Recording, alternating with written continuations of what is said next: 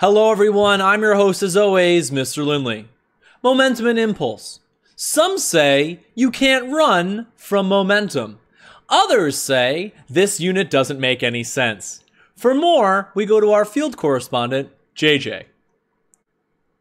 Thanks, Mr. Lindley. Momentum and impulse is in fact a topic you cannot run from. Speaking from personal experience, I was in the woods the other day, minding my own business, and I was actually chased by a floating green head. I tried to get away from it, and I surely couldn't.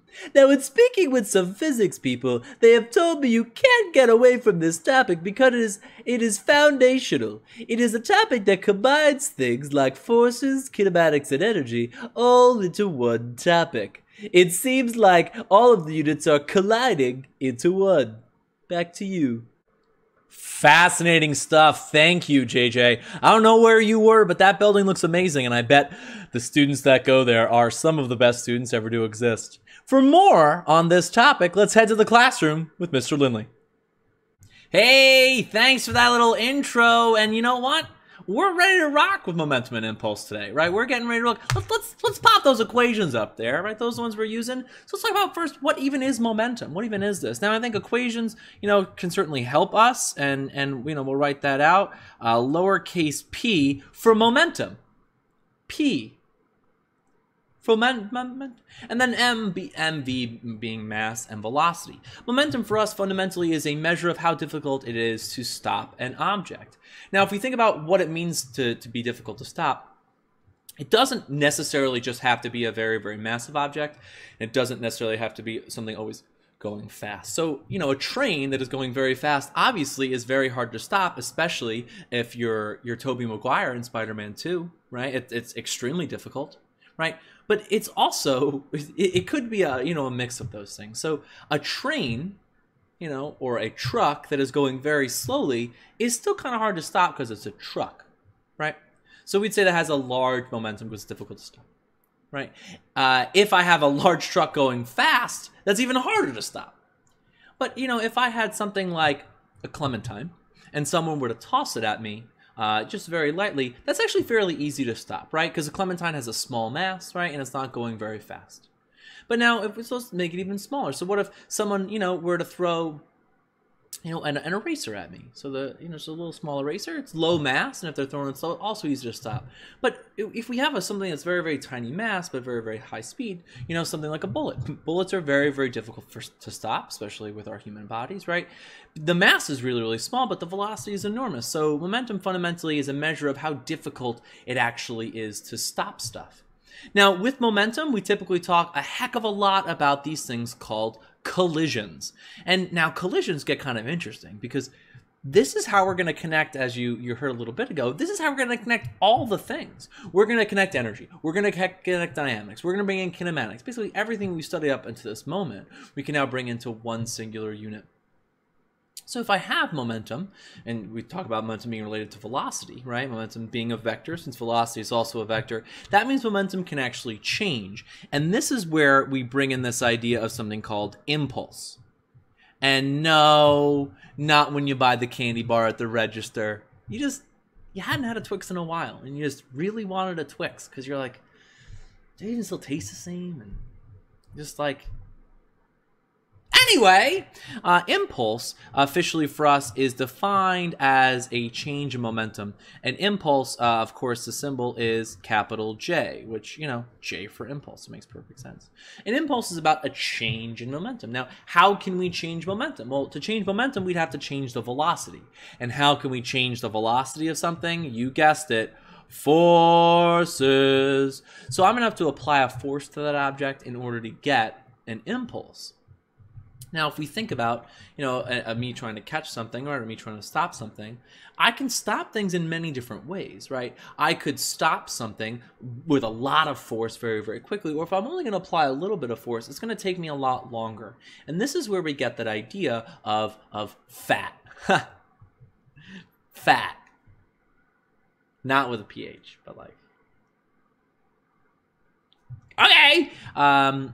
Being that I can apply a force and time differently. So we talked, common examples are things like airbags or safety devices in vehicles. So if we were to think about why we like something like an airbag. If I were to have a collision to occur, no matter what, my given collision is going to have a given change in momentum, right? The car is going to go from moving to no longer moving. It's going to have a given change in momentum. But one way we could do this without an airbag would be a very tiny amount of time. And what that would cause is an enormous amount of force to be exerted on the body. Or if I bring airbags into this, I can have the time be enormous, and what that does is then decrease the amount of force that's interacting with my body. So, because again, we're getting an inverse relationship here because we're talking about a constant change of momentum either way. And foundationally, this is what we deal with in collisions, and this is how safety equipment's designed for sports. Why did I say it?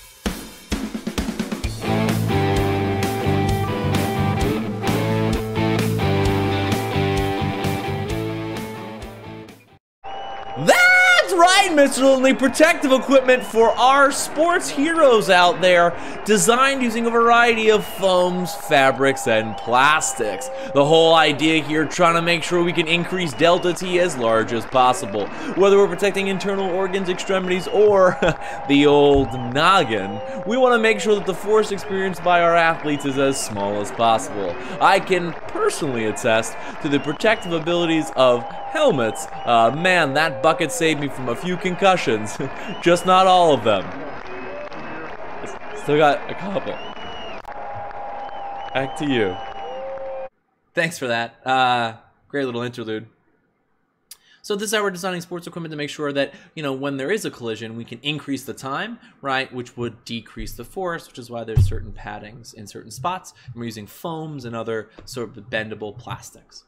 And what we had done, and I think one of the more useful things, is not to just think about momentum impulse sort of separately. We had sort of thought about this as being, well, if momentum is mv, then that means change of momentum would really be m, and there's got to be a delta somewhere on the other side of the equation. Now, mass isn't going to change.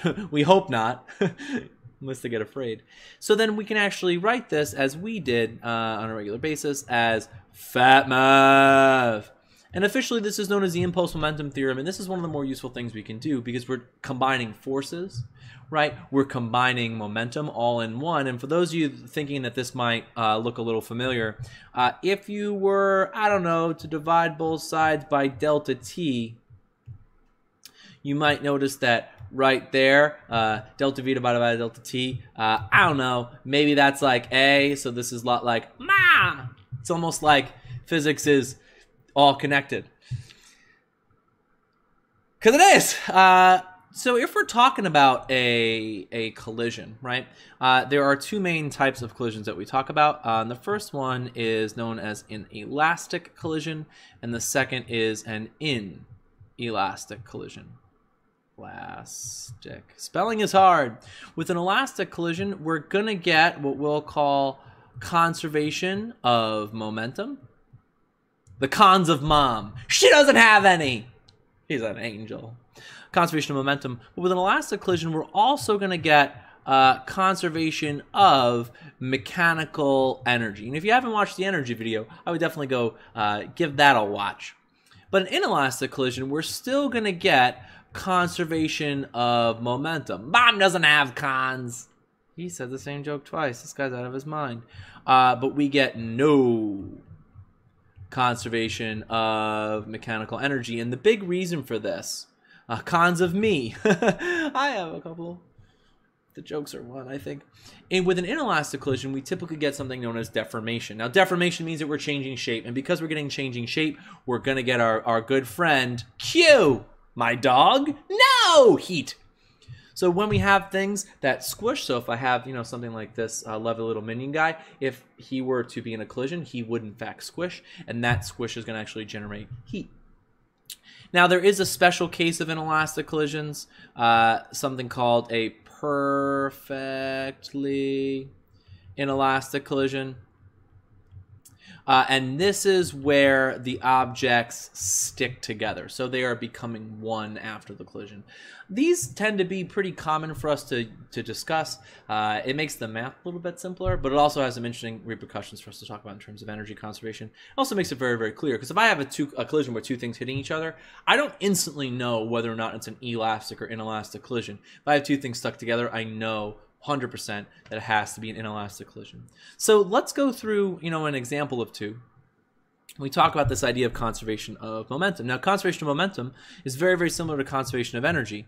And when we talk about this, we typically talk about P before being equal to P after. So the momentum I have prior to the collision has to be equal to the momentum after the collision. Now, the interesting thing that you sort of see here with the collision types, conservation of momentum is the one conservation law. Conservation of energy, yeah, sure. But conservation of momentum is like that's the amazing one, because that's the one that works just sort of wholeheartedly. So we'll do a little example. So let's imagine that I have a ground and I have a block that is in motion, and I have a second block that is at rest. Okay, so this is my before time, and then I'm going to have them collide. Okay, and I'm going to have them stick together, and they'll move off in the after times. Now, to set this up, P before equals P after. In the beginning, if I call this like 1 and 2, you can see a momentum of 1 plus a momentum of 2, and in the end, I'm going to think of this as being momentum of the system since they're connected. Now, this second block actually wouldn't have any momentum because it's not initially moving, right? And now to do this, I could then carry this out with algebra and sort of solve this. Now, important sort of secondary problem is what if I have a scenario where I have block 1 moving this way, but my second block is actually moving this way in the before time, right? And then, afterwards, maybe they stick together, but we don't know what they do. So I would still have the momentum of 1, and I would also have the momentum of the second, and this would again become momentum cis in the end. But the difference is, one of these two momenta is going to have to be negative. So because momentum is a vector and because direction matters, I'm going to define that way as positive, which would negate this P2, that momentum 2. And then I could carry this out and solve for V cis, the velocity of the system, and I'd be able to figure out which way the system would go sort of in the end. Now, obviously, lots of different scenarios that we could get with momentum. We just sort of set them up however we want. But now let's just think, how do you know in a problem whether or not, if it is a collision, how do I know if I'm going to do P before P after, or whether or not I'm going to bring in my good buddy, my good friend FatMav? Easy, clear way for us to indicate this would be, what's the system? If I have singular objects, it's going to be FatMav, right? If I have something external acting on my object, we're going to use FatMav. If I'm talking about all the objects, and I care about all the objects simultaneously, that's when we'll do P before P after. Because if we think about these examples, right, in this first one, right, this first block has momentum, this second block does not. And then when they're moving, the second block is gaining momentum while the first block is losing momentum, but overall the system would conserve. So because we're getting conservation of momentum here, right, and in a scenario like this, this final velocity for this one, this is actually going to end up going slower because we saw the mass of the system increase. But if I have just a singular object, and FatMav we can bring in so many different ways. So if I have an object that's being kicked, that's being punched, that's being pushed, I can bring FatMav in because that is a collision that's happening. Even though it's not two objects colliding, if it is just a hand or a bat or a stick or a club that's colliding with something, we're still getting a collision, so we can bring in FatMav there. Now, one last important thing to keep in mind about all of this is graphing. So if I have a force time graph, and it is whatever shape it is, the important thing about this is the area under this graph here, the area for force time graphs is actually impulse. Writing is tough, also known as change in momentum. So important thing there, sometimes you're given a graph and asked to do stuff, asked about the object, and that's how you would know. Well, I hope you don't find too many collisions with this information. I hope you can settle your impulses and get through this studying. All right. Smash that like and subscribe. I still have no idea where it is. Okay, bye everybody. Thanks for watching, and until next time.